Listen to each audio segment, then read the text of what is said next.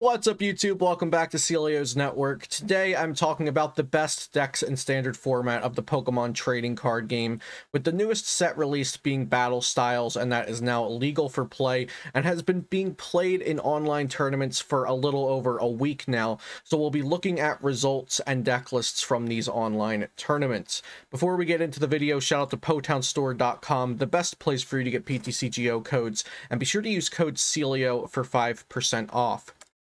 A special thanks to PlayLimitlessTCG.com and also DinoData.app, because without Limitless as a place to play online tournaments, we wouldn't have these results, and DinoData.app organizes the data in a really nice way. So we'll have two kinds of information going into my top 10 decks today for the standard format in March 2021. The first is quantitative data, which will be the results from the first 10 Battle Styles legal tournaments held on Play Limitless TCG that had over 60 players enter into the tournaments. The qualitative data will be my opinion based on experience and also testing these decks and playing in the format. I want you to note that this is for the early Battle Styles metagame, and I fully expect this list to adjust and change and adapt in the next month or so. So definitely be on the lookout for the next episode of this series in about a month or two. And also keep in mind that some decks may perform better or worse based on their popularity. Players do tend to play safe and optimized decks when a new set is released, or at least this is what I have observed myself. The number one deck we'll look at today is Zacian ADP, which has been around for a while, and whether you like it or not, it is a very strong deck. It is a deck that has been optimized and is a safe deck, and is a deck that just can kind of beat most things that come its way. So Zacian ADP in these 10 tournaments we're looking at has gotten itself 50 top 32 placements, 26 top 16 placements, 16 top 8 placements. No wins yet, but a ton of placements in the top 32 to top 8.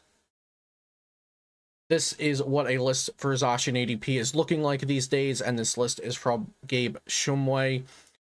A new addition from Battle Styles is the Empoleon V, because after Alter Creation for 160 damage, you are one-shotting Victini vmax and Centiskorch vmax thanks to the water weakness. This also includes for Escape Rope, which is a new reprint that was released and now legal for standard format, thanks to Battle Styles. Next is Victini vmax.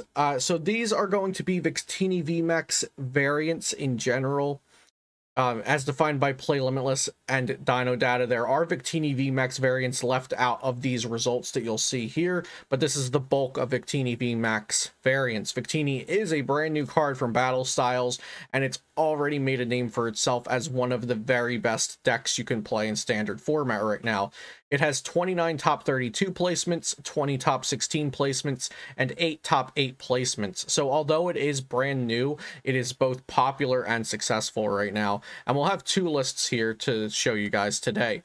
So this first one is my list that I played to last week's Sunday Open, held on Play Limitless, of course. It was a 300+ player tournament, and I placed in the top 8 with this list. This has a little bit of a Mewtwo package as a backup, especially to combat Urshifu decks because they are weak to Psychic, and also to combat other Mewtwo decks since Victini vmax is not very effective versus GX Pokemon.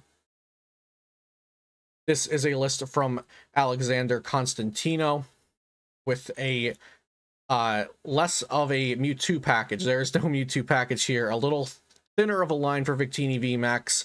Also lacking Charizard, but making up for it with other cards like additional switch counts, an additional fan, an additional Crobat, additional Professor's Research, 4 Pokegear, all in relative to my list, of course. So some slight changes, but those are kind of what Victini vmax variants in a nutshell are looking like right now.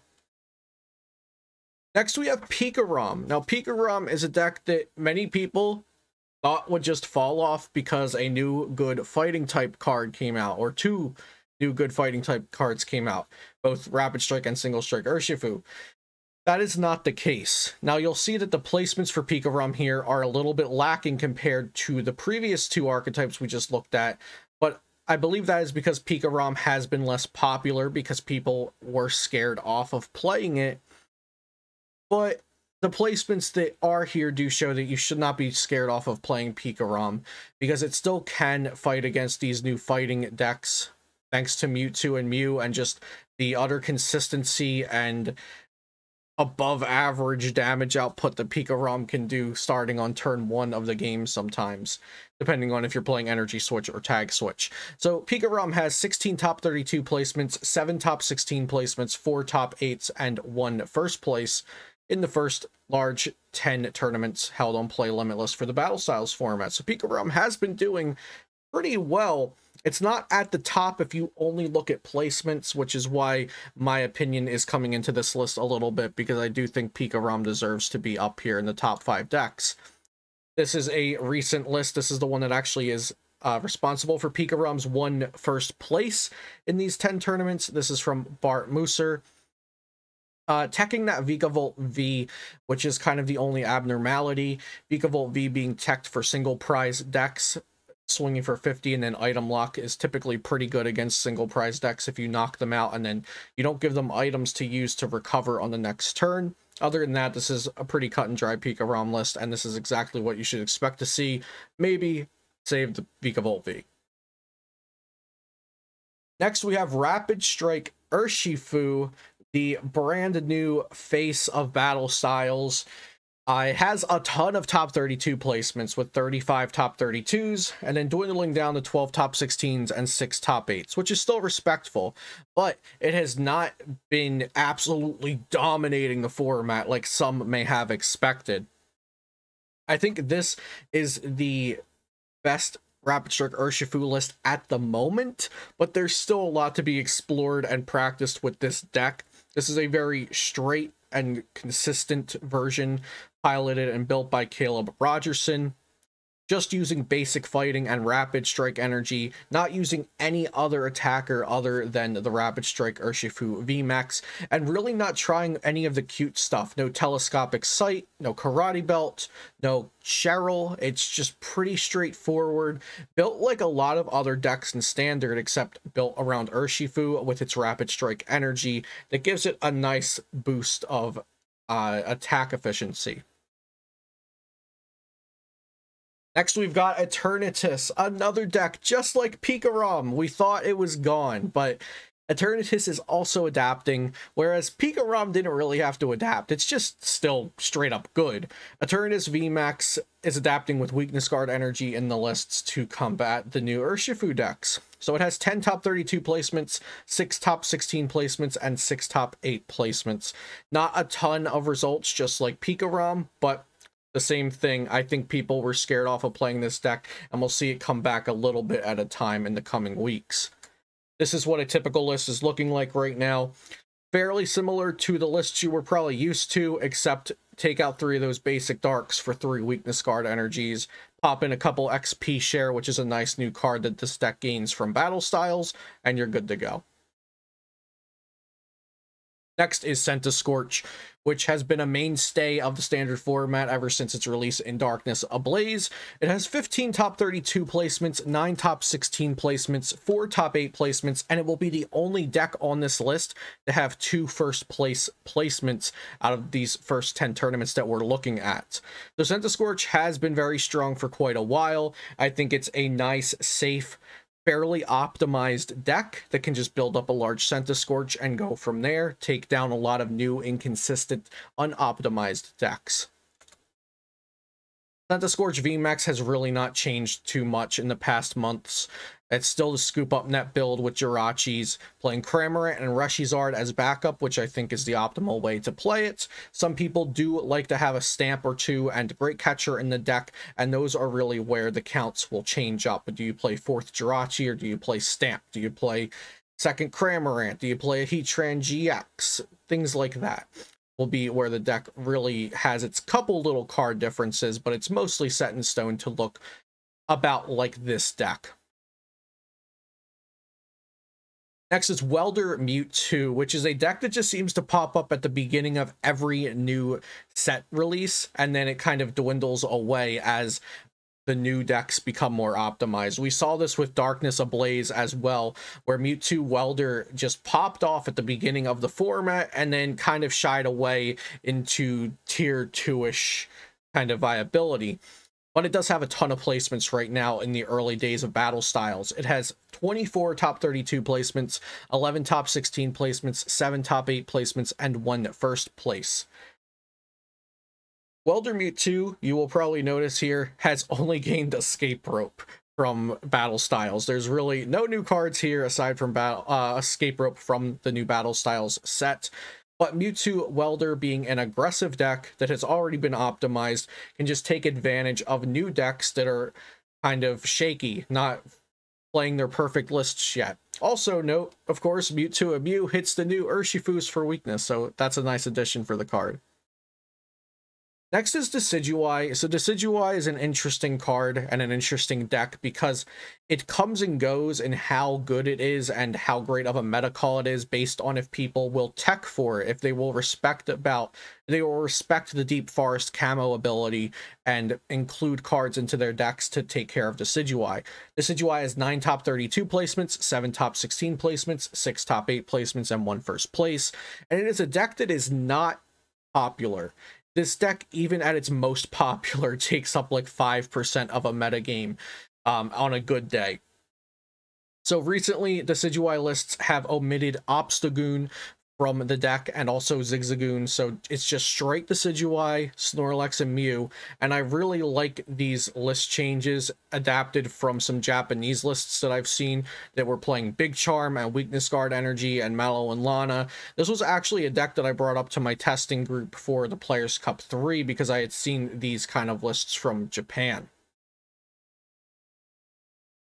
Next is Dragapult, a deck that I'm very happy is back in the meta. Now, I hope this isn't short-lived because Dragapult is back because of the decrease in popularity of Eternatus, which is the worst matchup Dragapult can come up against. But while Eternatus is on the down low, Dragapult has been seeing a fair bit of success with 19 top 32 placements, 9 top 16 placements, 5 top 8s, and 1 first place. Dragapult does not gain a ton from Battle Styles. Some lists are including Fan of Waves, Escape Rope, and Experience Share, which are small but still notable items in the deck list. Some decks are combining Dragapult VMAX and Urshifu VMAX for a Urshipult archetype, but I am not listing that here as the same thing as Dragapult. Dragapult also gains a good matchup in the straight Urshifu decks because it has Power Plant and Psychic. It hits for Psychic Weakness, so even if the Urshifus are playing Jirachi GX, you can shut that off with Power Plant and then swing for damage ×2 because of weakness, and Dragapult is also resistant to the Urshifu decks. Next is Blacephalon. So Blacephalon has not really changed too much, but this is a very interesting build from Stefan Ivanov with the 2/2 Victini VMAX in it. But other than that, Blacephalon has stayed the same as the Tempozard build, or you can put in these 2/2 Victini VMAX like you see here in Stefan's list. Sorry, these slides were backwards there. So Blacephalon, you saw the deck list first, and here is the Blacephalon's placements slide. So Blacephalon has 10 top 32s, 7 top 16s, 4 top 8s, and 0 first places. And as I just said, you can either play the Tempozard variant, like Azul GG's PC3 list that he qualified in with, or you can play the new Stefan Ivanov build with the 2/2 Victini VMAX. I think they're both just as good as the other. We'll have to see if one ends up coming out on top. But as I've said numerous times throughout this video, we're in the early days of Battle Styles, and decks still have a lot of testing and optimization to go. So these are the best decks as of late March, early April 2021, in my opinion. The lower half of the list is really not in any specific order. I think the only part of the list that is in an exact order in my mind is the top 4. I think ADPZ, Victini, Pikarom, and Rapid Strike Urshifu are the best decks right now. And everything else is almost on even playing ground with each other. So just a quick slide here to show you the 10 decks, wrap them all up in a bow. If you want to screenshot this, send them to your friends, tell them to come watch the video for the deck lists. So I hope you enjoyed this video for the best decks in the Pokemon trading card game as of March 2021 with the new set Sword and Shield battle styles. Be sure to subscribe to this channel for daily Pokemon TCG content and leave a like and a comment if you did enjoy the video. Check out PotownStore.com for all of your PTCGO needs and use code Celio for 5% off. Have a great day. Thanks for watching, and I'll see you next time here on Celio's Network.